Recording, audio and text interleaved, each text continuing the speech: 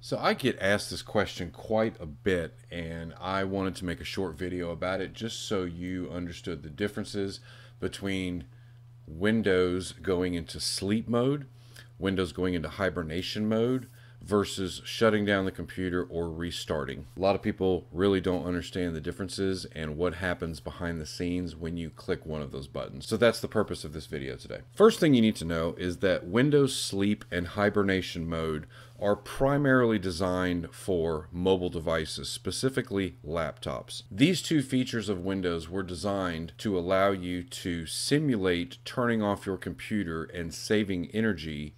So I'll briefly explain what each mode does and help you figure out which one makes the most sense for you. So first of all, Windows Sleep mode does put the laptop in a low power state. What it does is when you select sleep mode, it actually writes everything you're working on into memory. Now, if you know anything about memory, you know if you're ever working on something and your computer restarts and you haven't saved it, that's because it was written into memory and it is volatile, which means it is gone as soon as the computer is restarted. What sleep mode does is it writes whatever you're working on into memory and puts the machine in a low power state. In that low power state, when you bring the machine out of sleep, everything that's written to memory gets written back into Windows and you can continue where you were working. Now, the upside to that is that it does reduce the amount of power that your laptop is using. The downside to that is that even though whatever you're working on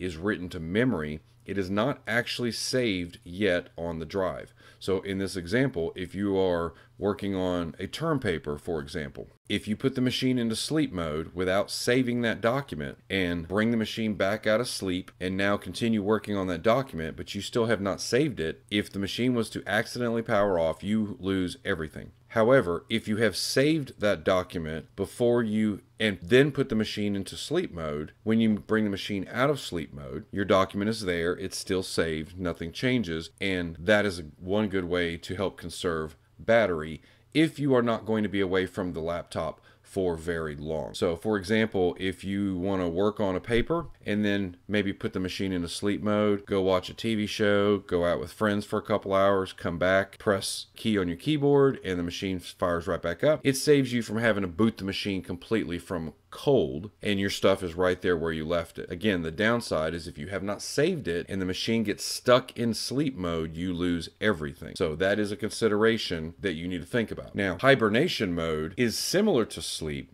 actually uses less power than sleep mode, and what it does is when you put the machine into hibernation, it also takes what you're working on and writes it to the hard drive instead of memory. Now, does that save your documents? No. What it does is it writes it to the hard drive as one temporary file, and then when you bring the machine out of hibernation, it writes all that information back into virtual memory, and then you can continue where you left off. Now, hibernation is usually best used in an example where you are going to be away from the laptop for a good amount of time. So say, for example, you're taking a 14-hour flight across the ocean.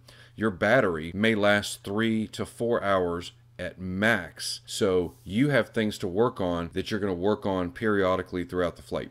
So say, for example, you start off in the beginning before the flight takes off, you do a little bit of work, then you put the machine into hibernation mode. 2 or 3 hours later, maybe after dinner or after a short nap, you go work on it again, put the machine back into hibernation mode. And then several hours later, you might work on something else for a little bit. Then you can put the machine back into hibernation mode. Or for example, you are a jungle explorer and you're on a missionary trip through the jungle, or you're on a mountain hike with friends and you only have one battery and that battery has to last you the length of the trip and you have to document it.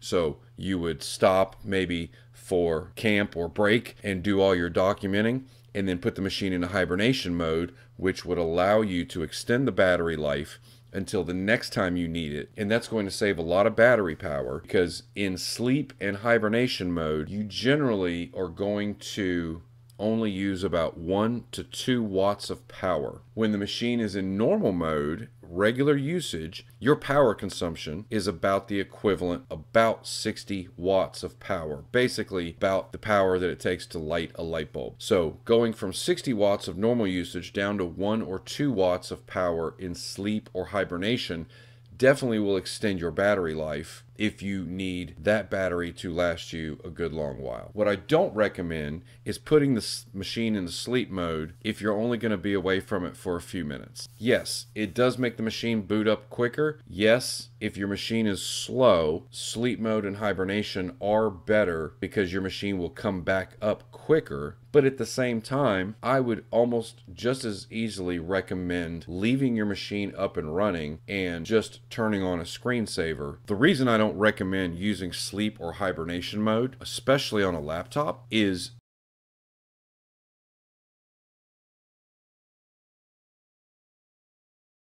many machines get stuck in sleep or hibernation mode and cannot come out of it when you press a button on your keyboard. Now, what's the realistic implication of that? If you're working on a term paper or if you're working on a critical document and you haven't saved it and your machine goes to sleep, when you press that button and the machine does not turn back on, the only recourse you have is to pull the battery out and hold the power button down to reset the memory that's built onto the motherboard, and that will clear everything out and allow your machine to turn back on. And I have seen in several cases where that machine will still not come back on even after you have done that. So at best, you have lost the document that you're working on, or you have to start over from the last time you saved it. At worst, the machine might not even turn back on, and then you may end up having a hardware problem and have to call a computer professional to try to get your machine to turn back on. So in closing, the general idea, if you're going to be away from the computer for a while, I would not recommend sleep or hibernation mode. Certainly not for the energy savings. If you look around your room right now, you probably see at least 1 or 2 light bulbs that stay on 24 hours a day and you don't think anything about it. So if energy conservation is a thing for you, and I get that, completely understandable, but the reality is you are only going to use about the equivalent of a light bulb to have that machine up and running versus sleep or hibernation. Now, the upside to sleep and hibernation mode is that while your machine is in sleep mode or hibernation mode, the moving parts inside the computer are not moving. And when the moving parts are not moving, that means that there is not going to be extra wear and tear on those parts. So for example, if your computer cooling fan is not running, that theoretically should make that cooling fan last longer. If your hard drive is not running, that means you're going to potentially extend the life of that hard drive. 30 years of experience has taught me that means nothing.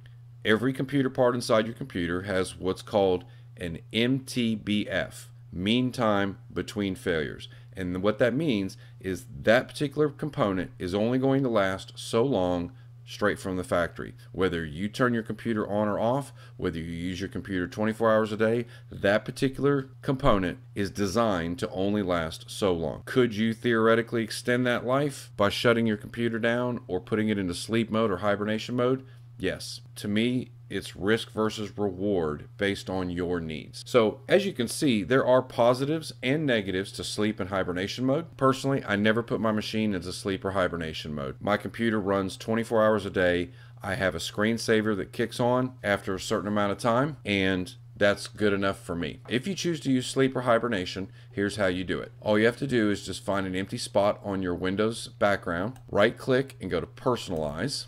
On the left side of the screen, click on Lock Screen, and down at the bottom, click on Screen Timeout Settings right here. Now, if you notice here, the screen option for power and sleep, when plugged in, turn off after. That's for my screen. The sleep mode here is specifically for your computer. This is just your screen. This is for the computer.